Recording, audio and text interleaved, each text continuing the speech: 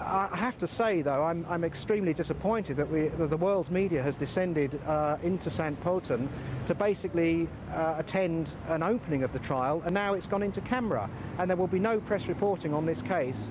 The next thing we will hear is a verdict on Friday. They say they're trying to protect the family atmosphere, the intimate details of what occurred to Elizabeth, and that's fine.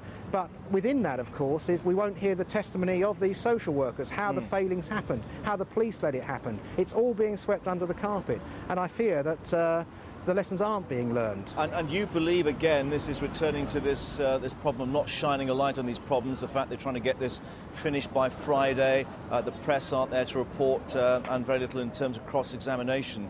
This fits in with this attitude, you believe? Very much so, and I find it incomprehensible that a leading state of the European Union in the new millennium can have such a secret trial.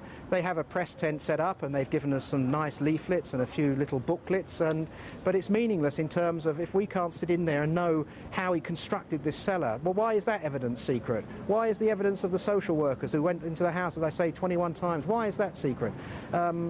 It is just a case, I think, and so do other Austrians as well, particularly among the intelligentsia, that this is another attempt now to clean it all up, move on, let's get back to the snow and listen to Mozart.